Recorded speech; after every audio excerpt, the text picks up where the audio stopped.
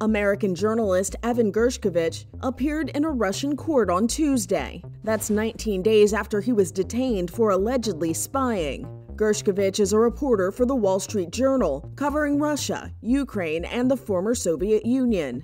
Russian authorities have accused Gershkovich of espionage. The FSB, Russia's Federal Security Service, says Gershkovich tried to obtain military state secrets, something The Wall Street Journal refutes. In court on Tuesday, Gershkovich stood with his arms folded inside a bulletproof glass enclosure. He didn't say anything. Both his lawyer and the American ambassador to Russia, Lynn Tracy, were present. Gershkovich's team asked for him to be released from Lefortovo Prison and placed on house arrest. The court denied this request, saying the 31-year-old must stay in custody while awaiting an investigation and trial. 46 United Nations member states joined a statement led by the U.S. on Monday, reading in part, "We, along with more than 40 other countries, are calling on Russia to immediately release Evan Gershkovich and to end its draconian crackdown on free press."